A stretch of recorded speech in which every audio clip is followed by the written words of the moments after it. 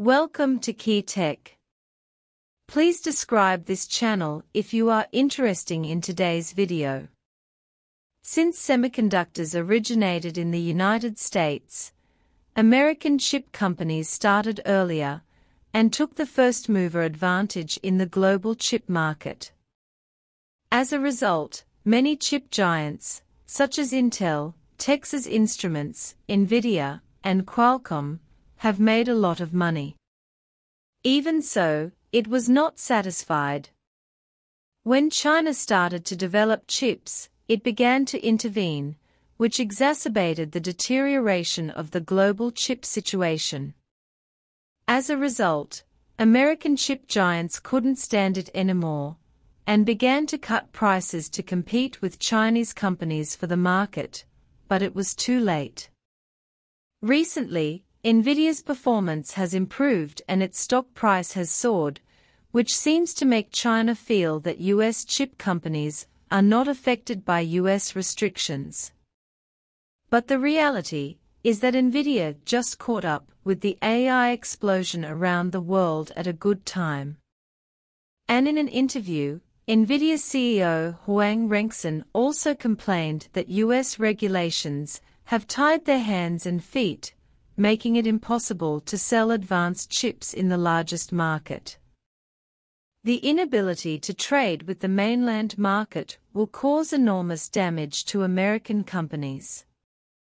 Therefore, NVIDIA is also affected by US chip restrictions, while Intel, Texas Instruments, Qualcomm, etc. are more obvious. Intel's performance has declined for 4 consecutive quarters, and the first quarter of this year is the largest quarterly loss in history. Qualcomm's most recent financial report net profit fell 42% year-on-year. These two have been mentioned many times before, so I won't say more, focusing on Texas Instruments. Texas Instruments, like Intel, is an old chip giant in the United States, and its qualifications are much older than Intel and Qualcomm. Texas Instruments was established earlier. When it made a fortune, the names of Intel and Qualcomm did not exist in the world.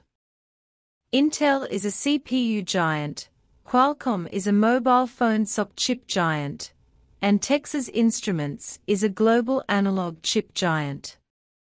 Everyone in China knows that Morris Chang founded TSMC, a global foundry giant, and Zhong Rujing founded SMIC, the most technologically advanced company in mainland China, and these two founders both came from the same American company, which is the American chip giant Texas Instruments.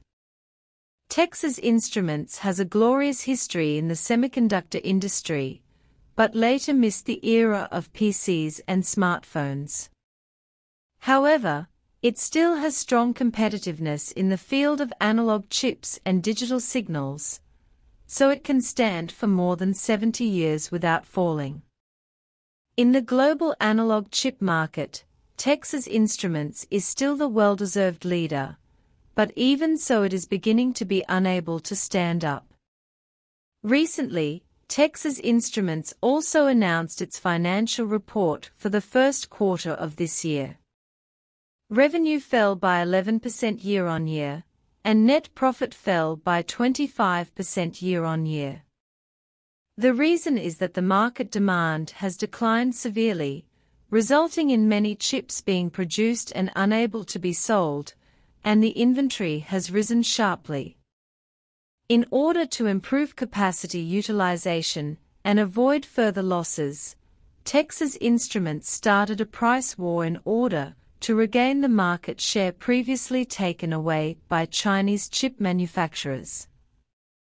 The point is that there is no fixed range and bottom line for this price cut.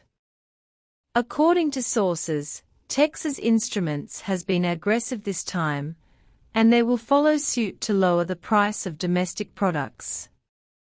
Moreover, Texas Instruments' price cut is mainly for the Chinese market, which is to compete with Chinese companies in the field of general-purpose analog chips. The reason for this situation is that the chip restrictions in the United States have led to the emergence of global core shortages. So the chip market has begun to have a shortage of production capacity, and supply exceeds demand. So major manufacturers such as Texas Instruments have begun to expand production or build new fabs to increase production capacity. But it will take some time. So many terminal manufacturers who can't get the goods have turned to alternative domestic chips. This has driven a surge in orders from related Chinese chip manufacturers, which has eroded a lot of the original market share of Texas Instruments.